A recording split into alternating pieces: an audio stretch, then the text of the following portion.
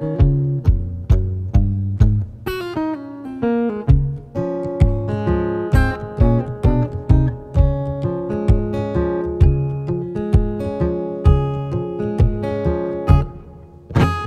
there ain't no use in sitting and wondering why, babe. If you don't know by now. Hey there, YouTube. Thanks for tuning in. Today, I'm going to make another video that has been a long time coming about the Italian champagne floor corker. Okay, I made a video of that 3 or 4 years ago. And I've gotten several, not a bunch, but a handful of smart aleck comments that is not an actual champagne corker. It's just the same as a wine corker and blah blah blah blah blah. And you know, let's clear that up, okay? So we're going to take another look at this thing and see what is different about this versus a regular floor corker for wine. All right, let's take a look. Okay, here is my Italian champagne floor corker. And it's almost identical to the Italian wine floor corker. And it will cork wine just fine, but it has one added benefit of being able to also cork champagne bottles, which are just slightly different. Okay, so let's take a look at the difference here. Okay, here is a bottle of wine, my apple wine that I bottled, made and bottled back in 2016. And as you can see, the cork is run home all the way into the bottle, and it's a little below the flush location, or the flush mark, so that if I wanted to melt some wax and fill that opening with some wax for extended aging, I could. Now this here is a Belgian beer bottle, okay, and I don't do a lot of Belgians. This is my Iron Belly Old Ale, but I love the presentation of a Belgian bottle with the corked and caged. It just doesn't get any fancier than that, and it's almost identical to a champagne bottle. I mean, in essence, it's the same. It's closed the same way. So here's the difference. As you see here, the cork is part way in, maybe about 2/3 of the way in, and then it has the rest of the cork still sticking out of the bottle, and then the cage is put down over it to hold the cork in, so that when you re-ferment in the bottle after priming the beer, or the same with a bottle of champagne or sparkling wine, obviously you don't want the pressure to just pop the cork straight out of the bottle, so the cage holds the cork in.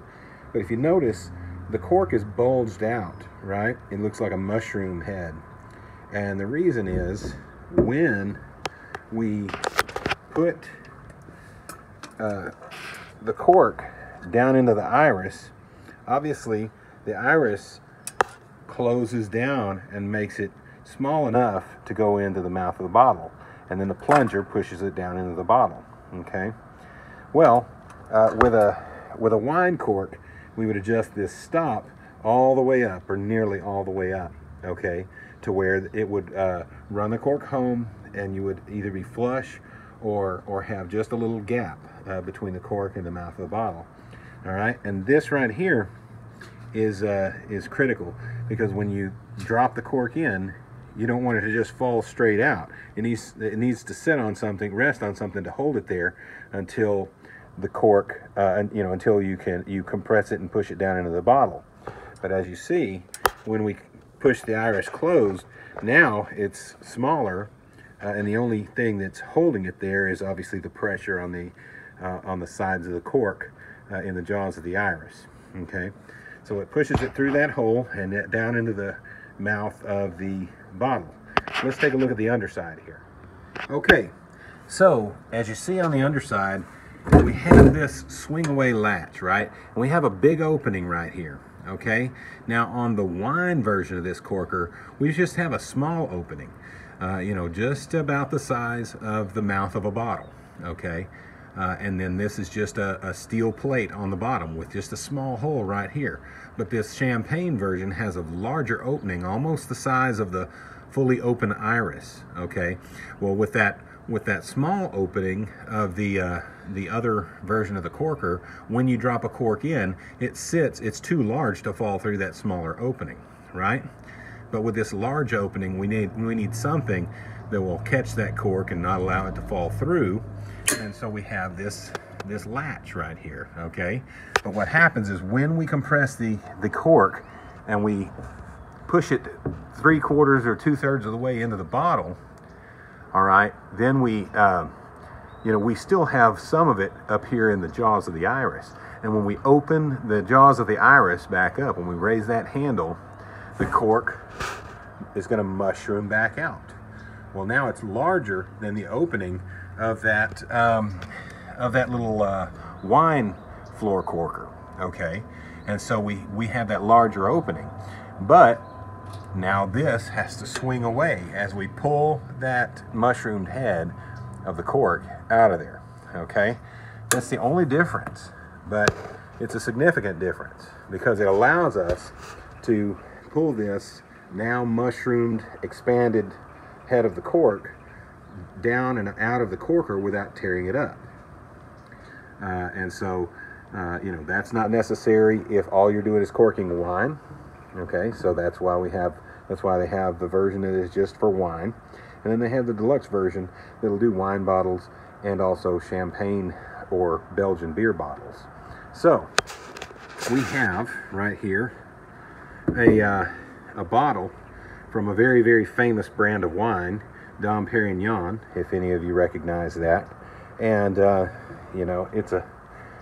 it's one of the most famous wines that I know of, at least one of the most well-known. So we have a cork and we have a cage, and we're going to demonstrate how this dude works. All right, let's get after it. Okay, so here we go. I have my bottle of Dom right here. I'm going to put it into place on the corker, and the jaws, the mouth is lined up with the jaws of the iris, okay? And so I grab my cork. I'm just soaking it just so it'll be a little bit slick, and I have this raised, or I have this stop lowered for corking Belgians or champagne. So let's just try it out.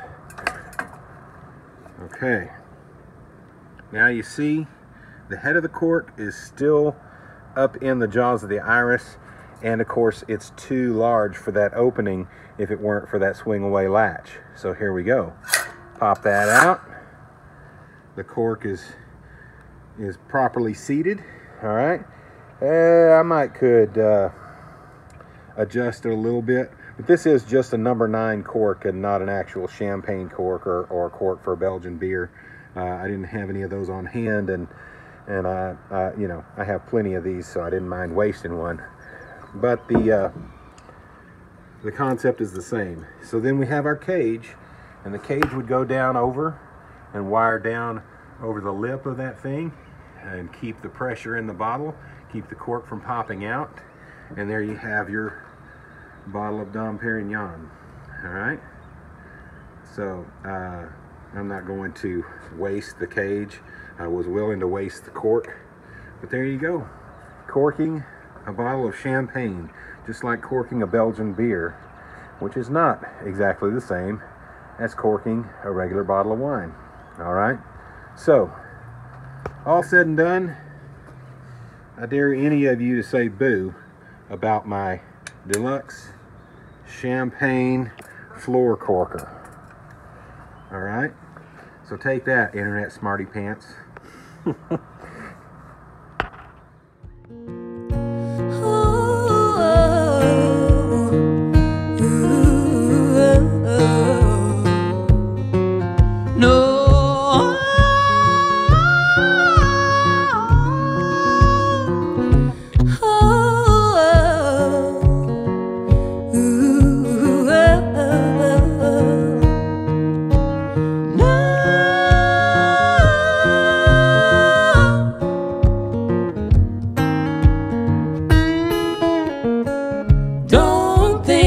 alright, it's alright.